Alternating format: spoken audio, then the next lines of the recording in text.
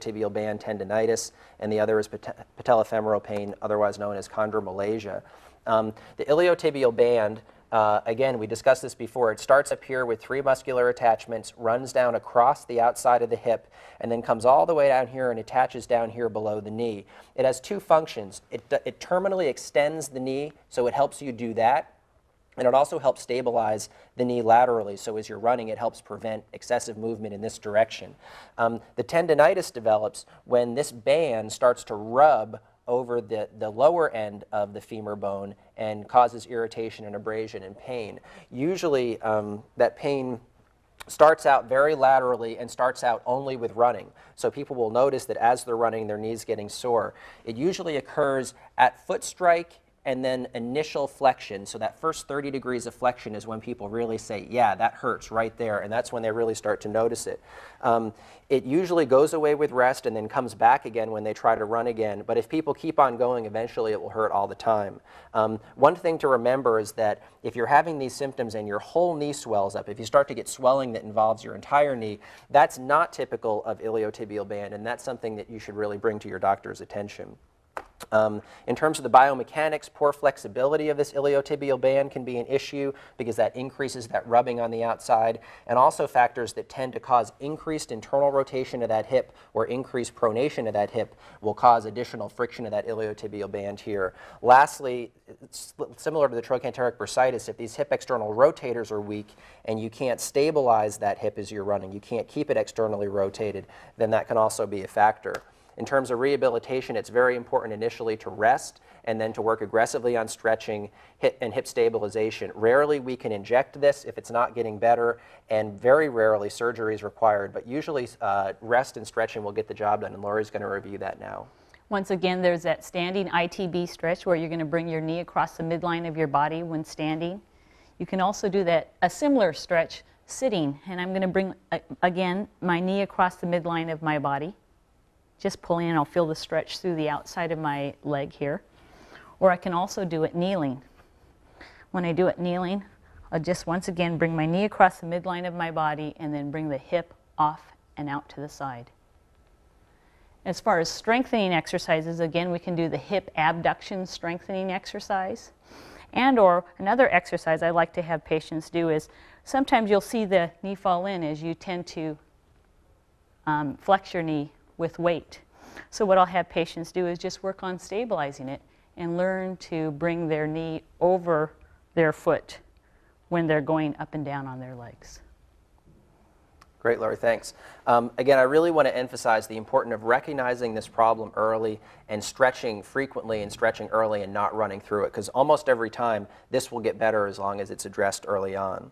The next thing I want to talk about is patellofemoral pain. This is the most common cause of anterior knee pain, and generally people will describe symptoms that are right around this kneecap. So it'll be right around the knee, just below, maybe one side or the other, but clearly in the front of the knee. This is also referred to as chondromalacia, and technically chondromalacia means a disease, a wear and tear of the cartilage on the underside of the kneecap.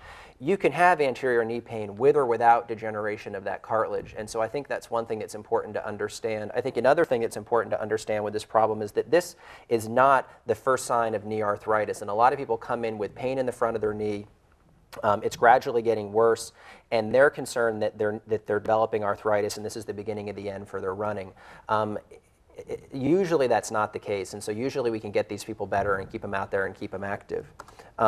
Again, usually the pain is in the front of the knee. It's worse with running. It also is often worse with stairs, so people will say when they're going up or down stairs this bothers them, and it's worse with prolonged flexion, so sitting on an airplane for a long time, sitting in a movie theater, that will, especially when you first stand up and try to get going, your knee will be sore. People will describe patella crepitus, which means kind of a crunching or a grinding under that kneecap when they extend their knee.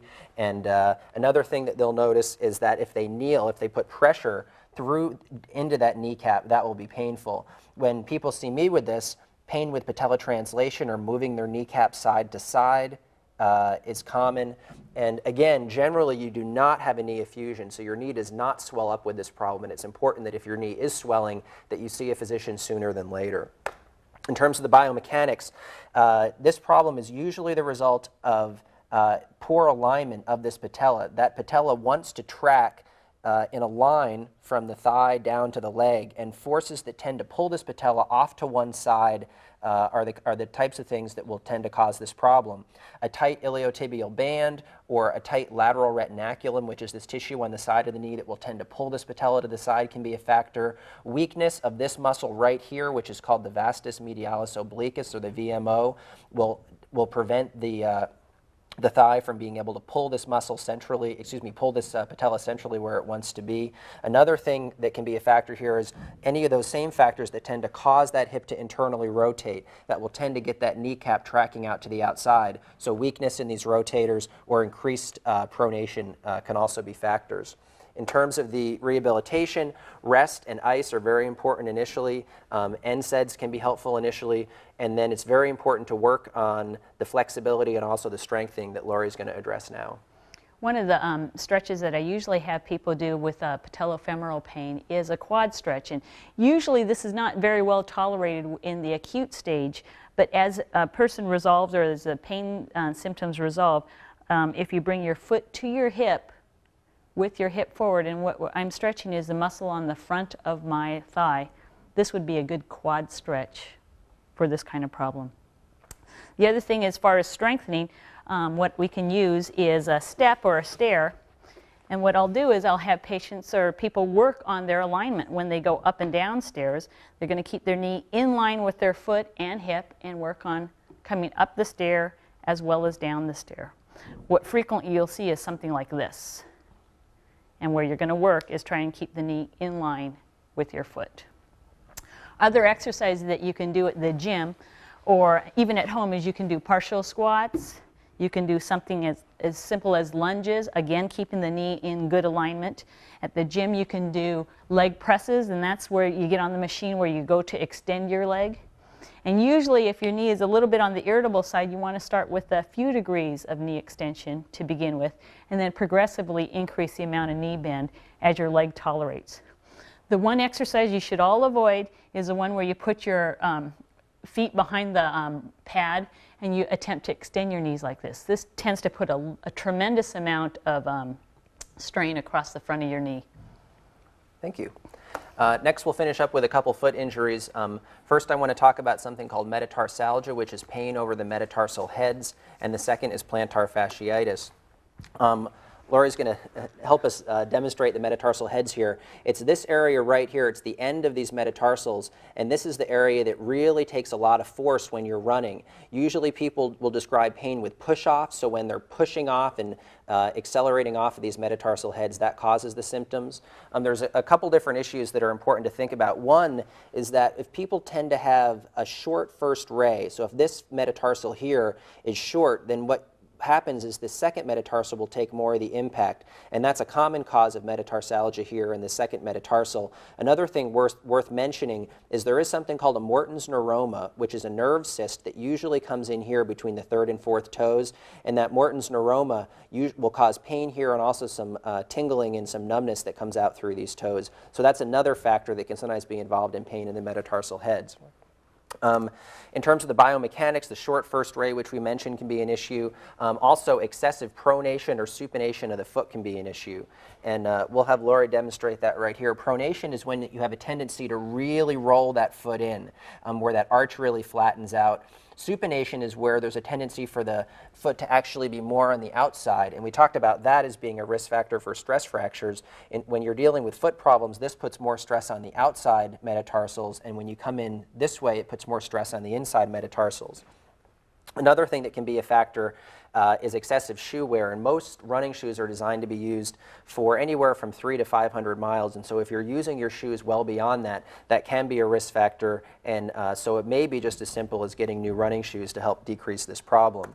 In terms of the treatment, rest is important initially. New shoes may be the solution, and then following that, if that's not effective, there's different things you can try to do to unweight the tender area, and that includes felt, different padding techniques, and also orthotics. And Lori's going to demonstrate how we use an orthotic.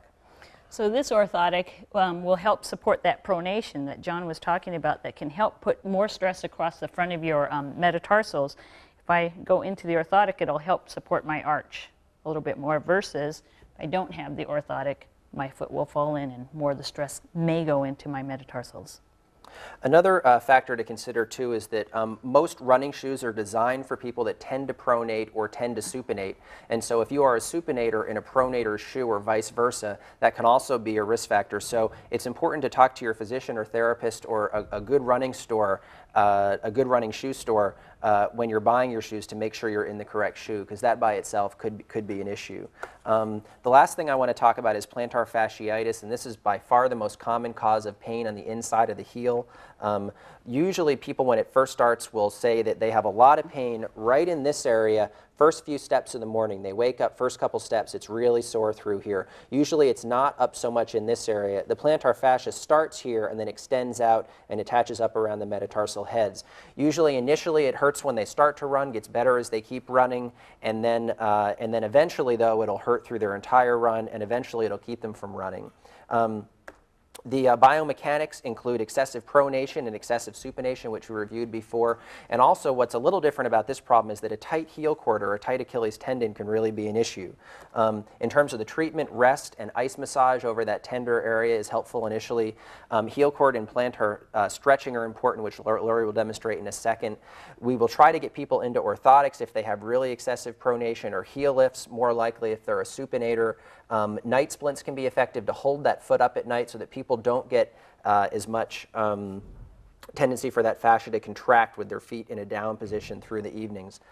Injections are helpful occasionally, and surgery is rarely helpful, but usually we can cut this off earlier in the process. And so Lori's going to go over some of that stretching. One of the big stretches that would be important for you to do is the Achilles stretch, or the stretch that catches the back of your calf muscle. And the way you're going to stretch this is with your toe pointing forward. You're going to lean forward at your hip with your knee straight. And where I'm stretching is the back of my calf muscle. I can do this with my arch maintained, or in what I call a neutral position. If I let my foot fall in, then what I'm really doing is throwing more of the stress across the inside of my foot. So I want to hold it more in the position that I would like to keep it in, which is this position. I'll do this with the knee straight, and I'll also do it with the knee bent. All right, Lori, thank you very much.